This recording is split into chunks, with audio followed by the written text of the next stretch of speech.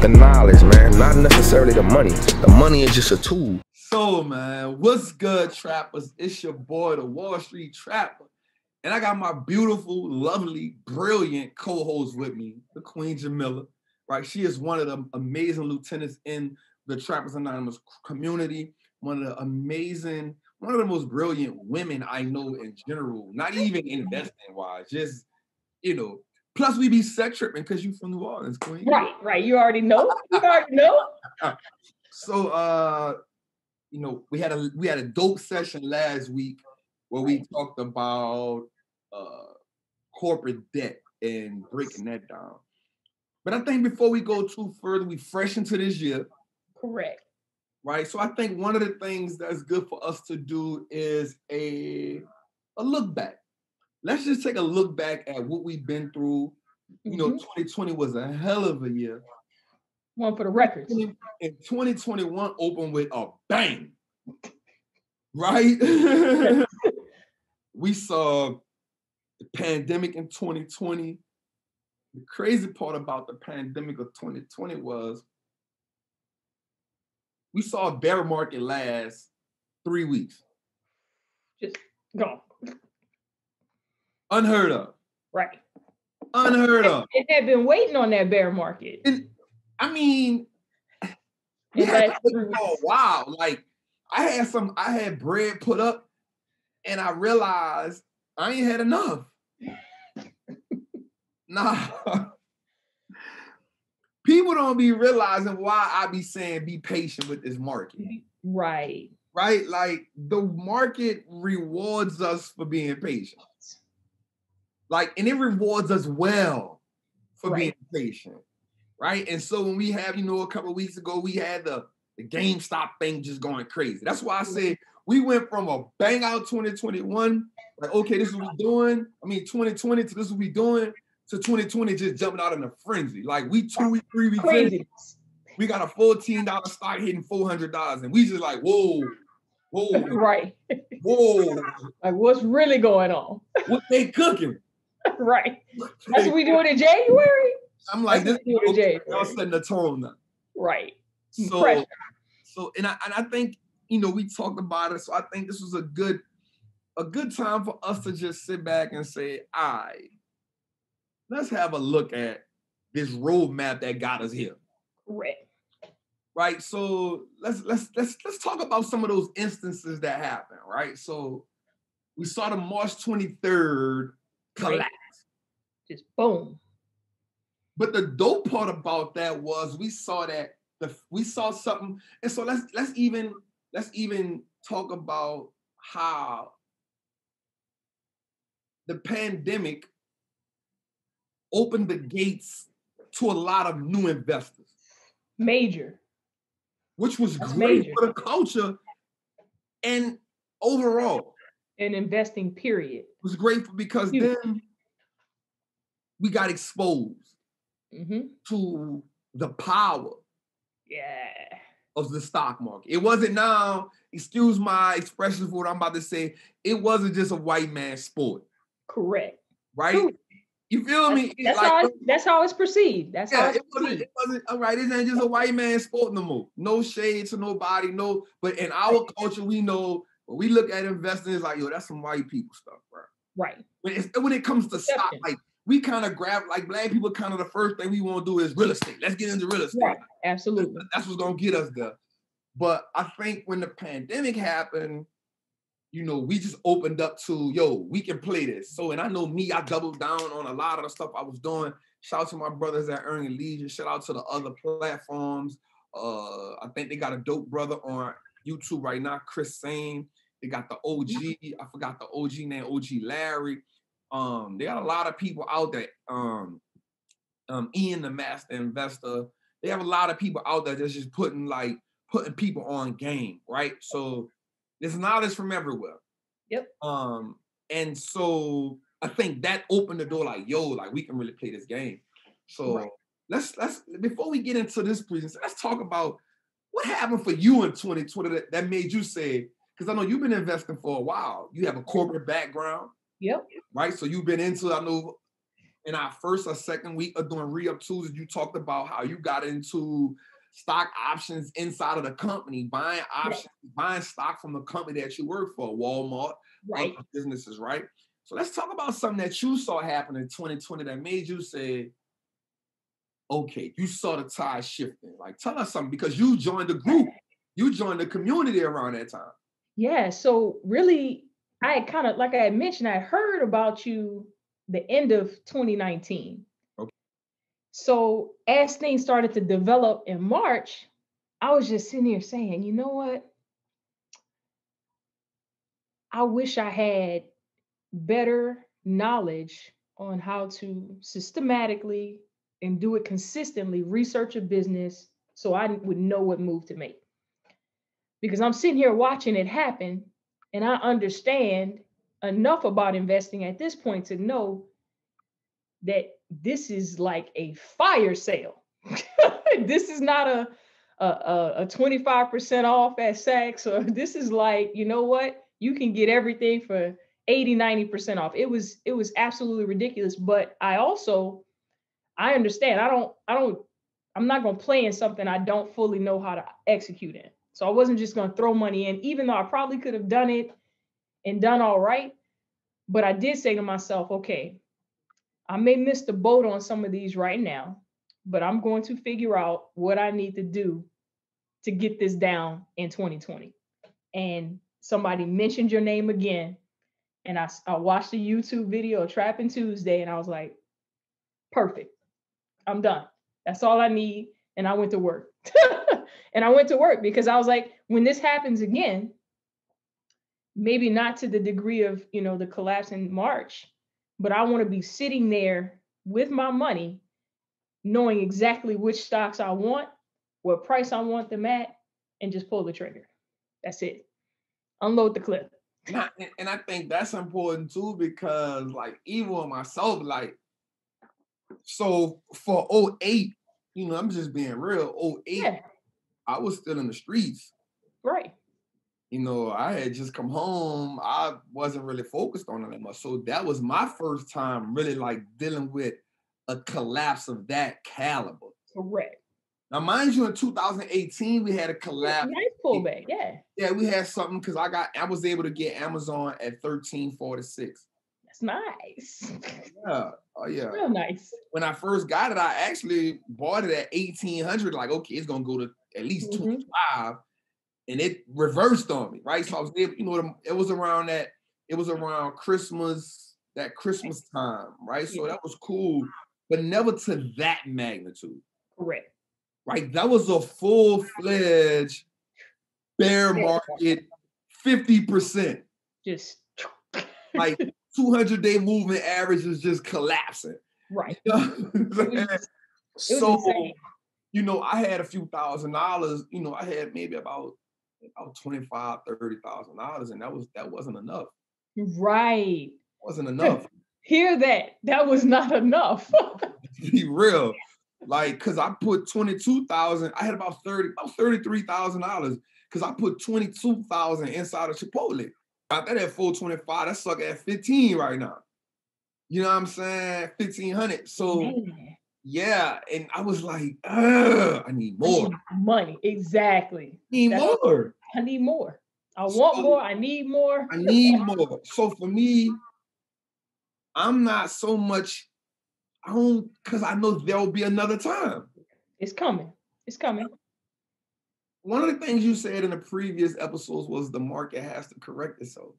And I'm going to that's in anything. Even when I was in the streets, like when prices get too high, a drought got to come. Right. Prices got to correct themselves. The market, no matter what it is, supply and demand, has to happen. Because people just get outrageous. The thing supposed to cost $17.5, you charging $27. Yeah. Like, come on, bro, what you doing? I can't make money off that, bro. What are you doing? Now I gotta take a trip. I gotta go. Let me get out of there. Right. He's going all over here. Listen, I got my own baking soda coming. You feel me? Right. Let's go. My own baking soda coming. My own Pyrex dish is coming soon, man. Trap with your boy. You did. And Trap apparel out. I'm just saying. So, you know, the market, and so I think what happens is there's so much noise during the midst of that where new investors kind of don't know because it's loud. Yes. They make sure you hit on TV, and now because there's so many people, see, when I first got in, it wasn't really that many people, so they didn't have many voices to go to, right? I kind of was the only, you know, black page they had out there talking about stocks at the time, right? Nothing against nobody else at all, but now there's so many people like talking about it, it now makes the noise loud. Yes. Right. So you got people on Instagram, you got people on Facebook, you got people on Twitter, you got people on YouTube, you got people on podcasts, you got the news, you got people on TikTok, you got people everywhere saying this is going on, this is going on. And now the only way you don't get into it is if you have a strategy, right? You have a blueprint, or you just not listening to any of it. Correct. I think that's the purpose of our channel. This Wall Street Trappin channel, that's the purpose of what you and I are doing every Tuesday with Re-Up Tuesdays, is to help people put the blueprint together. Yep. Right? So I know you got something special. So tell me let's talk about one of the, before we get into it, like, because I know we could just be talking. Yeah, absolutely. Let's talk about one of your best investments in 2020. I would probably have to say, Tesla, hands down. From a return standpoint, that was probably my best investment. At what price did you get in at? I got some at, I think, around 360-ish. Okay. So we talking per Trapper saying, go ahead on and get it at the split, yo. Get it at the split. And if it goes down to 350, get some more. Okay. Just follow the blueprint. Okay. And as of now, it's at what, about 816? Actually, today, no, I think we're almost 860. Okay. And so that was, and we got that in about September. September. October, November, December, January, February. In 5 months, you've more than doubled your money. Exactly. I mean, let me say this right quick. Just listen to this, y'all. And this is why you have to be patient. Yes. If a company has a growth rate of about 15% a year, correct, it doubles every 5 years. You did that in 5 months. Like, just let that sink in. And I'm gonna go ahead on and sip on this Wall Street Trappin cup. September, October, November, December, January, 5 months. Can't argue with it. Can't argue with it. And it's at 877, give or take. And we talking a 15% is great for a business. This is okay with doing 5-10%. That's amazing. You're talking about 15%. That's a good business that's dedicated. Great. You did that in 5 months? 5 months. Who your mentor is, man? I need to meet that man. Or woman, whoever she is, I need it. Shout out to this pink Wall Trapper apparel. Y'all see it. Shout out, man. That's what we doing. So that's one of the things we did with Tesla too. So I can say that Tesla was one of my great ones because I actually did the same thing. I bought for me and my daughter. We got in that maybe 424. Yeah, that first price. We bought because the goal was, okay, it's going to split. Let's lock it in right here. Mm-hmm. Let's just lock this price in right here. Which I did. Yep. And anything that happens below that. So now we set these target prices, which for me was, we got at 424. The next best price for me was 350. I really said when I would buy, I'm like, yo, if it's at 424, if it drops to 350, we buy. If it drops to 300 after that, we buy again. Scooping up. At that point, we get our money's worth. And so I did what I said, and we looking real good on it. I think we're just going crazy. But I would say two of my other I had 3 great ones that I stuck with. Chipotle being one, and United Rentals, which actually gave me up to date about 93% to date from when it first happened. That's strong. So that was amazing. Also, Lululemon. Yeah. We got Lululemon at about 135. And can you tell me the price of it right now? I want to say it was at 350. I'm not sure. I'm about to get it to you right now. 342. One of my best. I listen. So Ew. we do some things, and that's what we do over here, man. Right. Big trap. If it's big trap, we not out here saying get this, get that, get this, get Correct. that. We are now. One that I did put out there on Market Mondays when I did the thing with Rashad and them, I put 2 of them out there. The 2 I put out there was Crown Strike. Yep. And Service Now. You looked at my presentation, didn't you? I didn't. I feel like you looked at my presentation. And they are performing well. So, it's just saying, I'm your favorite trapper. What can I say? Just saying. So let's get in. So you got something real dope for us on this lovely Tuesday. Let's see what we got, Queen. It's your screen. I got the screen ready for you to share. Drop that dope on us. They're not ready. So as we always start out with a little disclaimer for everyone, make sure that y'all know what it is. We out here for educational purposes only. Listen, I am not a fiduciary or financial advisor. Neither is the Queen. Everything that we say in these breakdowns are for entertainment and educational purposes only. Take none of what we say as what you should be doing, right? Only as mere things that we like to look at. Know that with all investing comes risk, and you must be able to properly mitigate the risk in order to be a successful investor. If you aren't able to properly mitigate the risk, you must seek out financial or fiduciary advice. Someone who does things for the so-called the betterment of you as an investor. Yes. Again, we are not financial advisors or fiduciaries, but I do know one. Just one. By the name of Rashad. He is part of the Earn Your Leisure team. He can take you to glory. We can only take you to the trap. Trap with me. Go. You already know.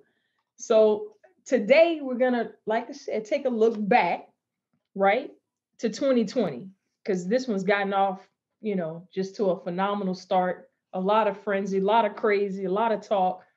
We want that to settle down a little bit, quiet the noise just a little bit, and get down to what we really need to be focused on from a broader perspective, not necessarily an individual stock, but from a broader perspective to help you guys make some great decisions in 2020 for your portfolios.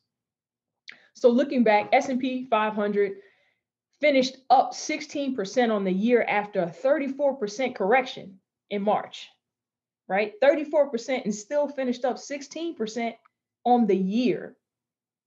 Like that. That's just. It was whipping. That's so strong. That's how you bounce back. Right? That's how you get the bounce back. That's real blue magic right there, man. Right? Just, something I've personally not seen happen that way, right? 08, it took a minute. This is amazing. And I think what made it even more amazing was the fact that we were still shut down. It wasn't as if there was some type of economic, thing that now we're open and things are back to normal. We were still shut down. We didn't enter, those phase ones until going into May. So it was incredible what happened. So these are a couple of the highlights. There were tons of highlights. There's so many things that we could have said as far as what were some key things that happened in 2020. Well, number one, the VIX, right? So that's the volatility index, right? It's put out by CBOE. That's the Chicago Board of Options Exchange. And this is a volatility index. It hit 85, the second highest in history, right? And it basically just represents, for everyone to understand, the 30-day forward-looking volatility of the market. They derive it from the S&P 500 index options. It provides a measure of market risk and investor sentiments. Sometimes they call it the fear gauge, right? Or the fear index. So it hit 85. Extreme. And so if you go look at the chart, If you look at the whole chart, in the history of the chart, you're going to see a spike and a spike. This was one of those major spikes where it hit the top. Incredible. We had negative oil prices. Negative oil prices. That was truly historic in April when we had negative oil prices. Like, futures stopped trading. It was just, I was just like, man, this thing is like watching the Super Bowl every day, because it just did not stop during that period as far as things that were happening. We kind of thought I was like, man, if you invested in Exxon, like the oil industry caught hell. That was murder. Now they caught hell.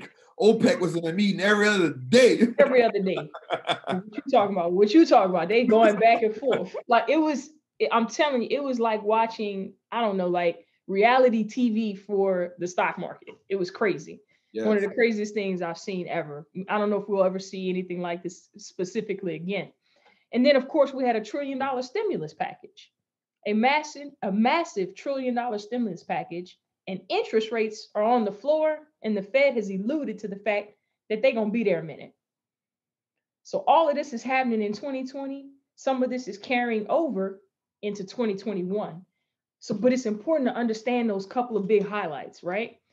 So then when we look at the S&P specifically, something called the spider ETFs, right? That represent, each of them represents the specific sectors in the S&P. So they mirror it. So this is not exactly the S&P, but they mirror the companies by sector. Mm-hmm. So this one I'm sharing basically is going to tell you the total returns, and I've highlighted the 1-year returns, and this is as of December 31st. So if you look, the big winners, XLK, which is the technology spider ETF, plus 43% on the 1 year. So in the entire 2020, they were up 43% technology.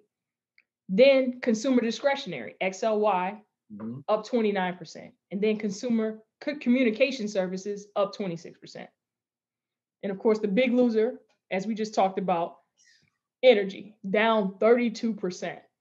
And you can see on the rest of this chart, you got a 3, 5, 10 year and since inception, but we really want to zoom in on 2020, right? And why it's so important to look back is because, you know, we expect certain things to continue to happen. We would like for certain things to continue to happen in the market, but there's not a single solitary person on this earth that can guarantee that we're going to duplicate any one thing or it's going to go any one way. It's just not possible. But as much history as you can consume, as many correlations, you can improve the probability that you know what's going on in the market. Mm-hmm. And that's what we want to try to give you today. So inside of those sectors, here's some of the winners.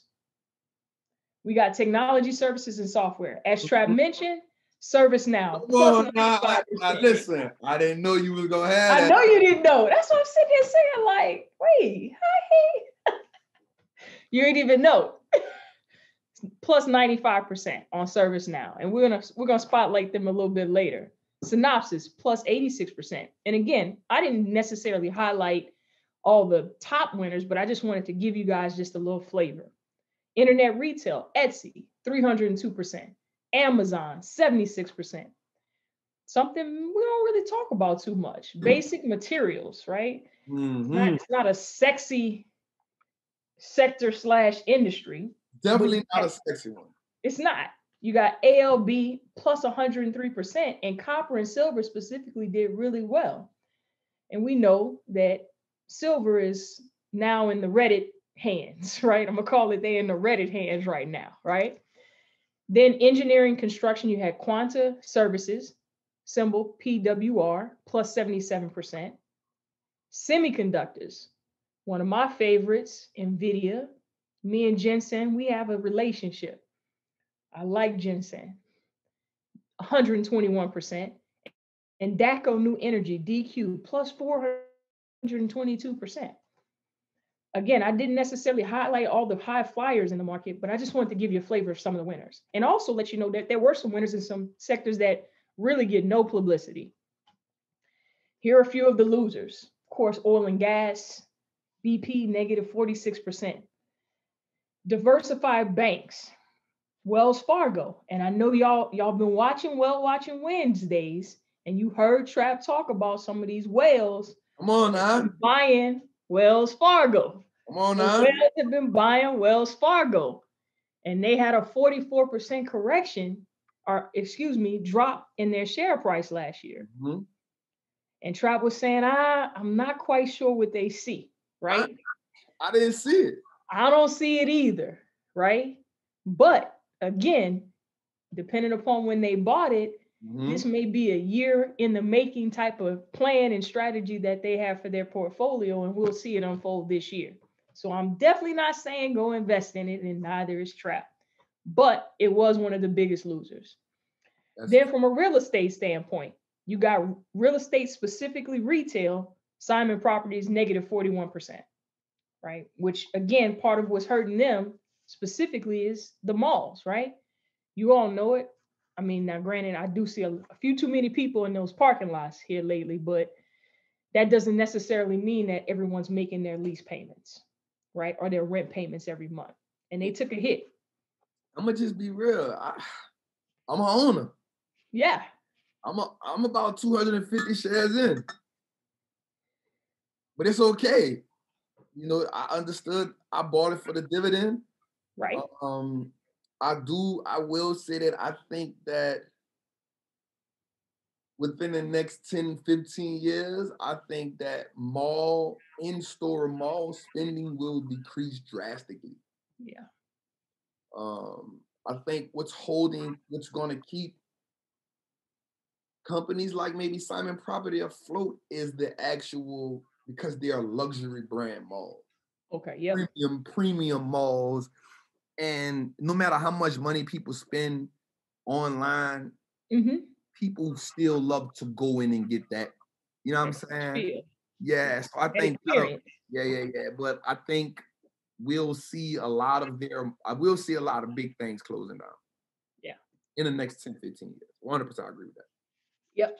And then you got airlines, of course. You know, that cash burn, man, that just. I looked at one other day, they was burning $60 million a day. That's like the $60 million a day just in thin air. Yeah, they was burning $60 million a day. And so I want to say something too when we talk about that. Let's tap into what they actually mean by cash burn. There you go. Let's break that down. So what it costs to just have the plane sitting, not making money, right? Having to pay, because with the airline industries, it's so much attached to that. You talking rental space, like inside of the airline itself. Right. Like you have to pay to be there. Correct. Like don't think they just get to be there for free.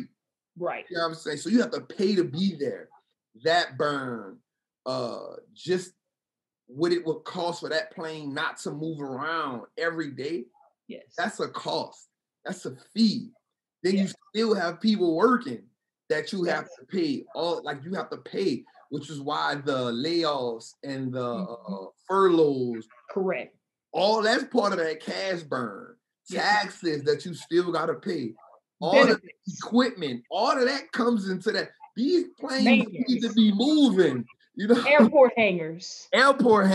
Like, yeah, it's a lot that comes with that. So you burning 60 million a day. Listen, it's real.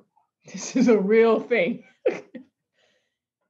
And United down 52% in 2020, and then ultimately aerospace defense, Boeing, who makes those planes, down 36%. Now, Traps talked about this on lives, on just everywhere, and definitely in Trappers Anonymous. Boeing sits in a slightly different position than those airlines. That's right. So, y'all have heard him talk about it. I've heard him talk about it. That defense part of what they do and those government contracts, while down negative 36%, at this point in time, with the backlog and how long it takes for them to produce commercial planes, they're not about to go out of business no time soon. 100%. And not happening. And so a lot of people were looking at Airbus, and I was like, Well, Airbus is taking a hit too. It's not just Yeah, Boeing, absolutely. right? It was manufacturers taking a hit because people were like, yo, if we don't know when we coming out of this. Right. You know what I'm saying? So everybody took a hit. And so for me, it was like, okay, Boeing was almost a $400 stock before the crash. Yep. It was tipping to it. So for me, I figured if they can get that worked out, which it takes time. One of the things Yeah. I did is they made a lot of adjustments in management. Yep. And then when the pandemic happened, when the market fell, I watched it go all the way from 150 to 89. It's a no-brainer for me. Right. 89. Not 90, but 89. At this point, I felt like I was getting it at an extreme because at the time I even mentioned it, 115 to 125 was my discounted price. Right. That's where you wanted to get in. Yeah. Right. And got it 89.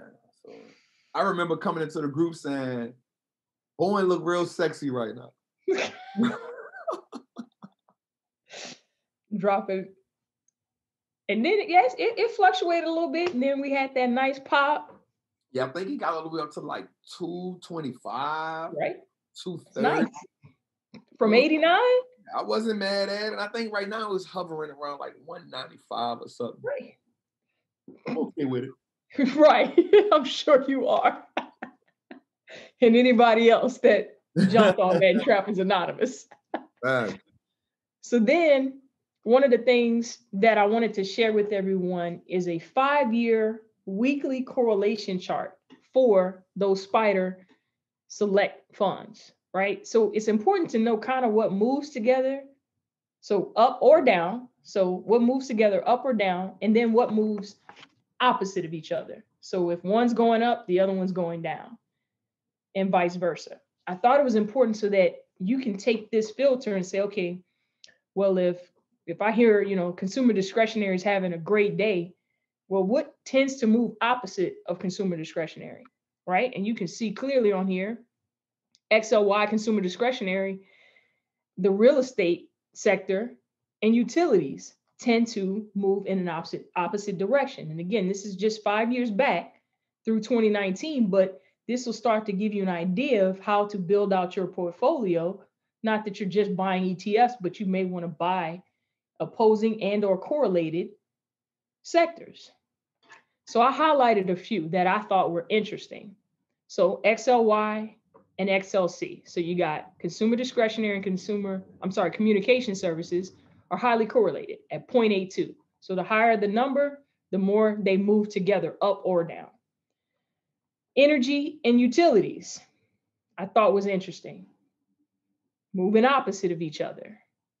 Financials and industrials, highly correlated, meaning they go together. They move together at 0.84. Then I have real estate and energy, moving opposite directions. And then technology and consumer discretionary, highly correlated. And those are just a few. You can take a snapshot with your phone or what have you and really dig into this. So as you're watching the individual companies in your portfolio and or ETFs, and you're watching them move day to day, you start to understand what type of day. So if the market's having one kind of day, you kind of have an idea of what's going to be happening in your portfolio. And then you can make adjustments accordingly to better balance and diversify yourself so that you can move forward and get this money, right? One share at a time. Lastly, gonna share again. Not sure if Trap has got my house bugged or what. Because he had no idea. He had no idea. He had no idea. I'm not sure I'm gonna have to get the house swept. Favorite trap out here. You feel me? Bill McDermott is my guy. You feel me? He the coolest CEO out here on these streets, man. Real deal. So we'll start with CEO Bill McDermott.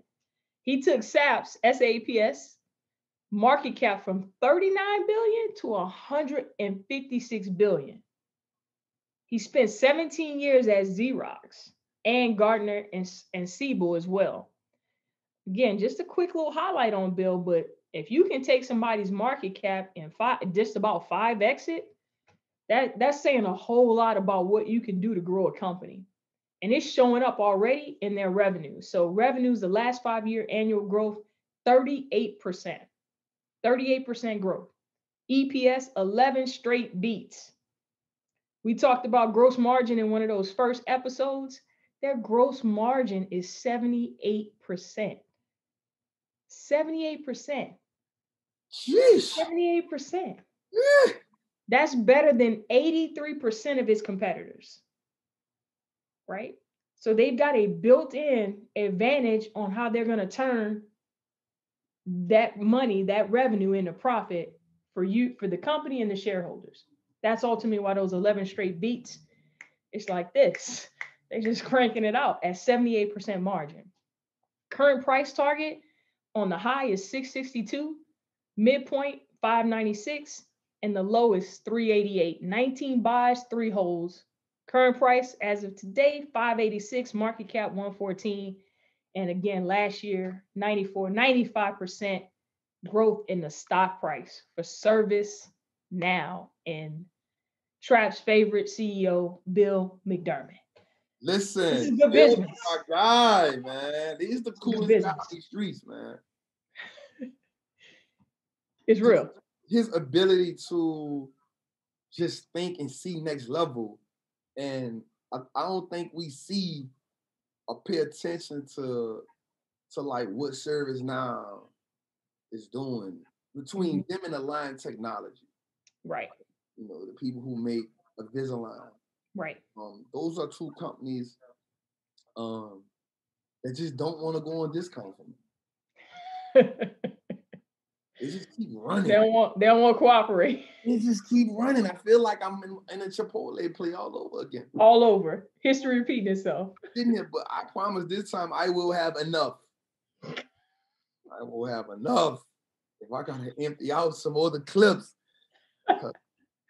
Because great CEOs have great strategy, they have great marketing ability, but most importantly, they have great teams that know how to service and give their consumers, they understand who their ideal client is. Correct. Right? And they know how to, like, great businesses learn how to service their ideal client well. And I just think Bill just, man, Bill has one of those, it's unbelievable. Listen to that. 83%, better than 83% of his competitors, yo. Bill's that guy, man. You can catch him in position. You can catch him on a channel near you with the sunglasses on, yo. With sunglasses on. So that's what I have for the trappers out there today. I hope that helps taking a look back and also give them a tool to kind of look forward as well when they're watching this market move day to day and ultimately understand how to build out a great portfolio. We got something coming for them on that as well soon. Dig. So I think this was a dope episode because it's always good for us to look back and understand things that could have happened. Hindsight is always 20/20. They always say that, right? Yep. I think as an investor, hindsight is something you can learn from. Even with life, we look back and we learn from things that we've done and moves that we've made along the journey. But what happened is I think we can look at these things and say, okay, like even if I second guess myself and I'm saying I speaking as we, so if you second guess yourself a couple of times, it's okay. Even the greatest investors second guess themselves, right? Absolutely. It happens because let's just say this. Overall, nobody knows what this market is going to do. Nope. Like, nobody has the crystal ball. I got a Pyrex dish, but it ain't a crystal ball, right? And so what happens is we base decisions off of research, homework, and the lack of it leaves you confused.